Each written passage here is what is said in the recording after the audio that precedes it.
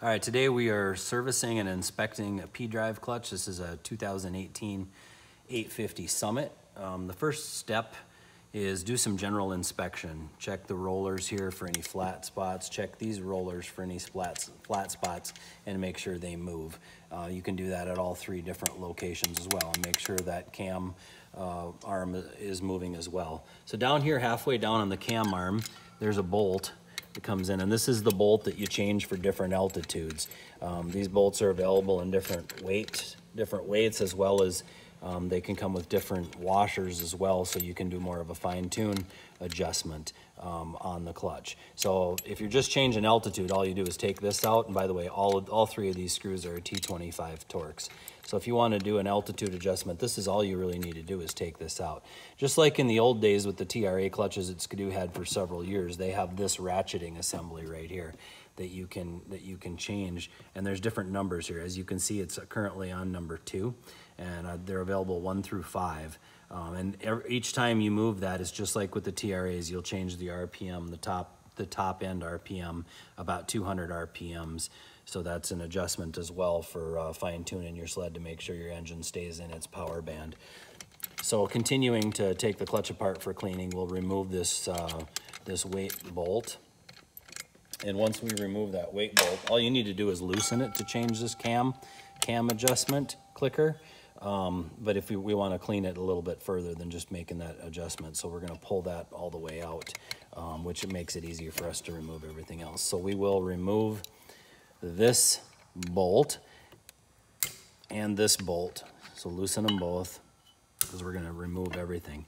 So we'll take this slightly out, maybe just go about maybe 1.5 or 2 rotations, just so you have a little gap between there and the stop, and very gently tap on this, because these pins are actually tapered a little bit. And sometimes this clutch has a lot of miles on it, so sometimes these can be a little bit stubborn with this many miles on it. But we're going to try to tap on that to get that loose. See how now we bottomed that out? So this is able to be removed. And you do that same process if you're going to remove, when we remove that pin, or as Skidoo calls them, an axle. So we'll do that same process. You keep going until that pin or axle is starting to come out. See how it's starting to come out on that back side? So we'll take this out the rest of the way. It should be loose by now. Yep, now it's loose and able to be taken out by hand. So we'll finish turning this out the whole way. So this pin is actually really a hardened steel. This appears to be a softer steel, so if you have to get pretty aggressive with this and you do end up damaging it, which we really hope that would never happen, it appears like this is probably the replacement parts, which should be pretty inexpensive as well and pretty easy to replace. So once you get that pin out, see we had a spacer fall down in there, and as we keep pushing this out, we're going to be able to pull that whole assembly out. So now here's our pin. I'm going to grab a little hook tool to be able to get our spacers and our roller out.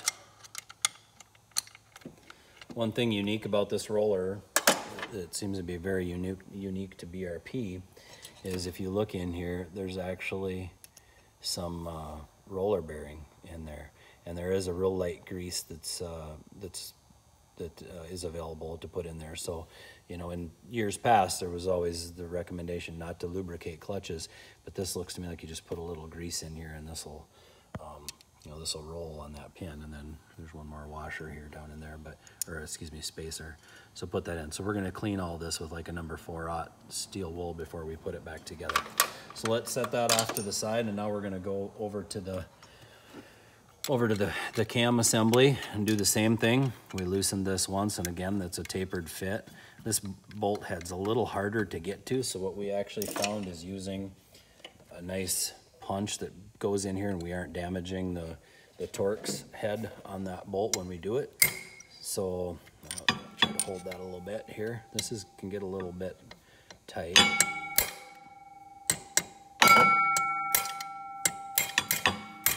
It's always good not to hit your fingers. Keep loosening that. We might need to do that one more time here.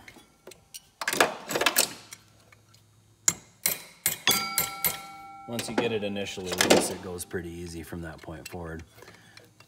And as you can see, we're starting to come out the back end there again.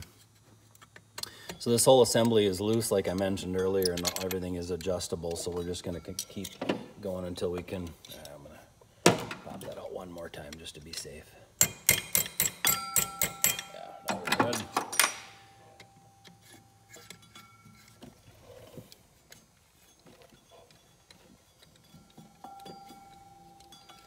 Take that out the rest of the way. All these parts are common, right? So the same pins and the same screws all seem to work in all these different assemblies.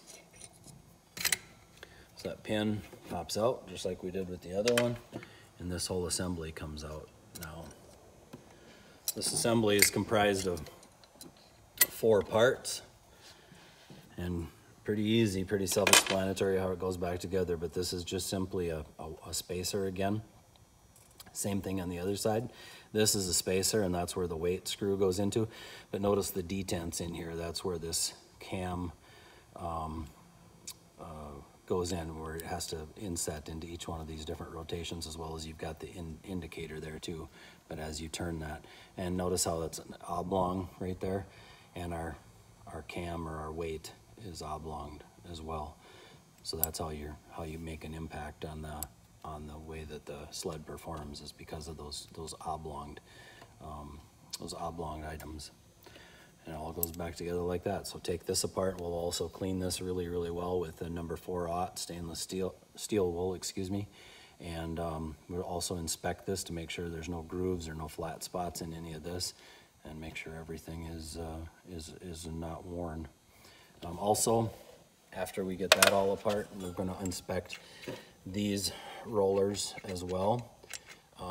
These rollers work as guides to try to hold the clutch tight when it's under power, as well as when you're on deceleration. So as this clutch goes back and forth, this keeps this spider tight and not moving with the movable sheave right here. So these you want to check for, make sure there's no flat spots on those, make sure they're moving and spinning as they should. The last step in cleaning, we always recommend cleaning the sheaves to get rid of that belt residue.